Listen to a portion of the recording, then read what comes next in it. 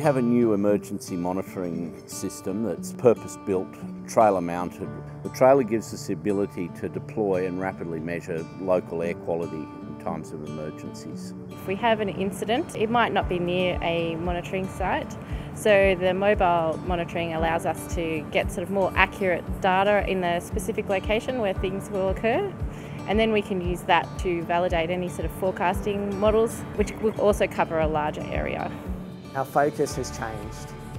Firstly, we were concerned about industrial air pollution within the city from smokestacks. We also focused on smog, ensuring Sydney wasn't the Los Angeles of the Southern Hemisphere.